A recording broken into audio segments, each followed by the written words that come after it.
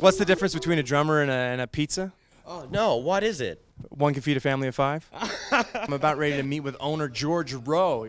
He's going to give us a tour of the theater space and talk to us about bringing art to the community down here. George? Michael, nice to meet you. Thanks for having me, bud. You bet, man. Glad you could come by today. You can feel the energy. It's infectious around here. Oh, yeah. Yeah, we're upbeat and happy. We're very happy, and we're having fun doing it. Fantastic. Well, George, go ahead and show me around, bud. Sure, come on down. So what do we got here? Okay, there's really not a bad seat in the house, and the sound is really good. Those are really high priorities for us. What made you want to put this all together for the community? I've taught music all my life.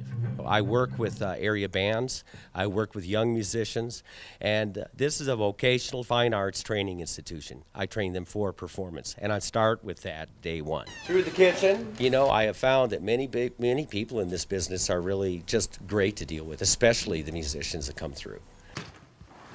And it's important to see people that are putting everything out there, taking a big risk because they're living their dream. And I'm one of those people.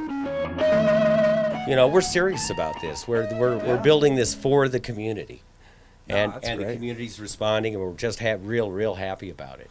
It may be empty now, but if you're looking to book a venue for any kind of party you might have, or come out and see some great live music, I encourage you all to come down here to Crash Music here in Aztec, New Mexico. This is Michael Allen in the neighborhood with FourCornersTV.com.